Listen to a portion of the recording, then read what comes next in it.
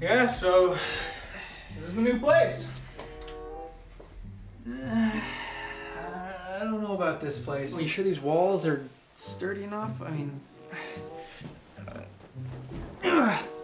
if I can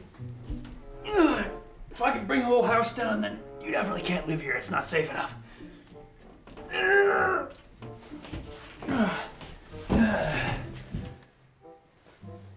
think it's good. Okay, Ethan, relax. I'm sure I'll be fine. Go! What is that? What is that beast? What is he doing here? Tigre's not gonna be happy about this. I'm gonna get an earful when I get home. When he finds out you're living with another cat. Okay, calm down. It's just a cat. Oh yeah, it's a wild beast. How are you even gonna pay rent anyway? You never paid rent before at my house. Huh. I never really thought about that, but I'm sure I'll figure something out. No. I think everything would just be easier if you came back and lived with me. It would be just clear all these issues right up. Who's that?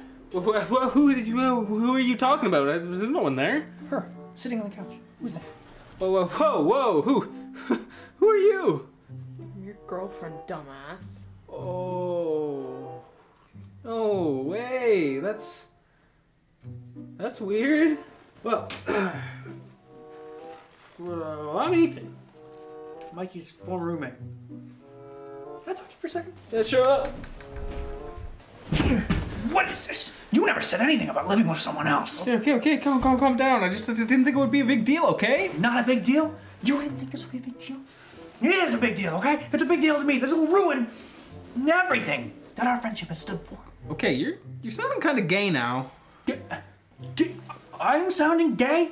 This is hardly gay. This is about two friends who could potentially be ruined from this. Listen, you probably won't even notice the change. I mean, sure, I'll be in a new location, but we'll still see each other all the time, and hey, maybe it'll even add some variety into our adventures. I suppose. Still not convinced. I guess I'll just have to stay here for a few weeks. Make sure everything's okay. That's the spirit. Wait, what? Yeah, you don't mind if I take my pants off, do you? That'll make me more comfortable since I'm gonna be here for a little while anyway. I mean, might as well just get comfortable. Yeah, sure. Thanks, yeah. I'll just make myself at home. Now you listen to me, and you listen good. You do anything to try and steal his friendship away from me, I will kill you. Don't you think I won't do it? Mikey's previous girlfriends haven't fared so well. Believe me. Now, back to work. So, what are we gonna do first?